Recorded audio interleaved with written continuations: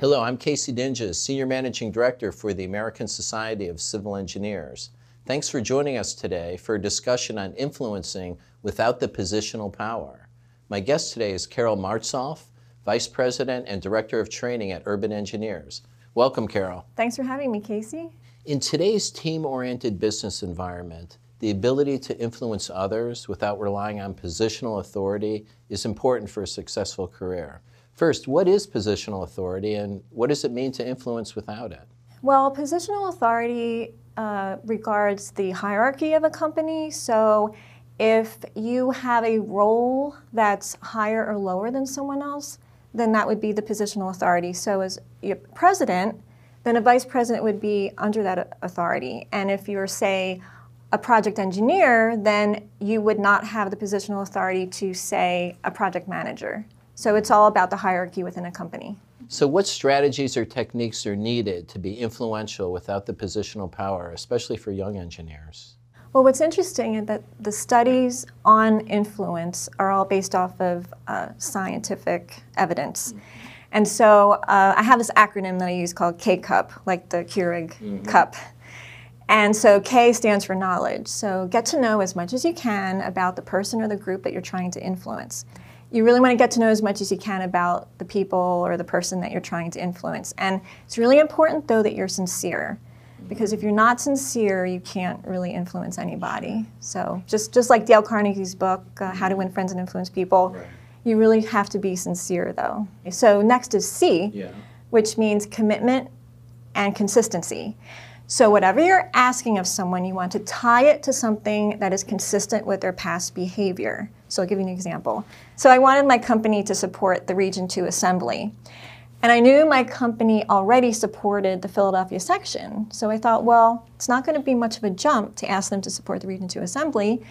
So that's an example of commitment and consistency. It was consistent with an urban engineer's behavior, quote-unquote behavior, to support ASCE on the section level. So I thought it wouldn't take much to bounce it up to regional level, and they did approve it. And then U means understanding. Understand the situation from the other person or the other group's point of view. An example of that would be I had to request a budget for a program that I wanted for my job. And this group that I had to present to was very in tune with making money for the company and the bottom line. So instead of saying I want this program to maybe be more efficient, I said I want this program because it will enable me to make more money. And will it enable me to make more money? Yes, that was sincere. But I focused on that when I made my presentation. And I did get approval for the funds. And P is for priming. And priming is very interesting because priming means setting the stage right before you're asked to set a positive stage. For example, if you're going to a job interview, maybe schedule it like right after lunch or sometime in the morning because you don't want to be last because then you're probably tired, your interviewer is tired. Right after lunch is when people have had a break, they've had time to rejuvenate, and you'll probably get a better result. Never view a K-Cup the same way. I hope you remember this from that. How can these skills help engineers successfully transition into a manager role? Yes. Mostly being a really good project manager means that you have to really be good with people. And you have to be good at processes and managing tasks, but ultimately it's people that carry them out. So using these tactics will help you in understanding people. How can these strategies help teams and work environments succeed? Well, actually, I'm glad you asked that, Casey, because this is one of the reasons why I really studied this topic as thoroughly as I did. When you have a positive work environment, there's a lot of trust, and without trust, you can't have influence.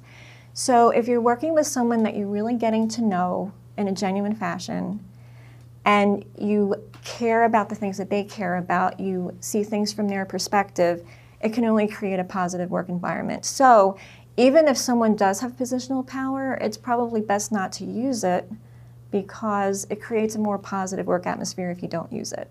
Are work environments kind of getting this about this issue of positional power? Is it still a hang-up in general, or are things moving a little bit in the right direction? I still see a lot of companies using the positional power and employees of certain companies using their positional power. And I still think we have a ways to go. I think it's better than in the past. I think companies were more hierarchical in the past, and those lines are getting a little bit blurred now, which I think is good, but there's a ways to go. Good. Well, that's encouraging. Yeah, thanks. So it sounds like the really successful leaders in this day and age are the ones that are aware of this issue of positional authority. Yes, a real leader, a true leader, does not use positional power too frequently with his or her staff. It's important to have an atmosphere of trust, and trust enables you to have a really wonderful work environment. If you're constantly using your positional power to order people around, order them to do certain things, it doesn't empower the people that report to you, and that's the opposite of what you have in a good working environment. When is it appropriate to use positional authority? There are some instances where you should use it, and most importantly in a time of an emergency where you need to know who you need to listen to and what you need to do.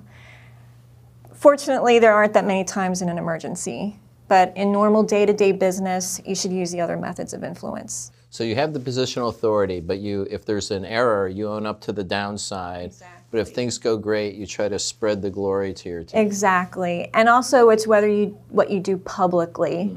Publicly, when everything goes well, you want to show that, oh, your team did a great job. But if something doesn't go right, you want to protect your team and ultimately say, you know, that was my fault. I'm project manager and that was my fault. Carol, thank you for joining me today for this enlightening discussion on how to influence without positional power. Thanks for having me, Casey. For more information on ASCE's Interchange program, visit asce.org/interchange. Thanks for tuning in today, and we'll see you next time on the ASCE Interchange.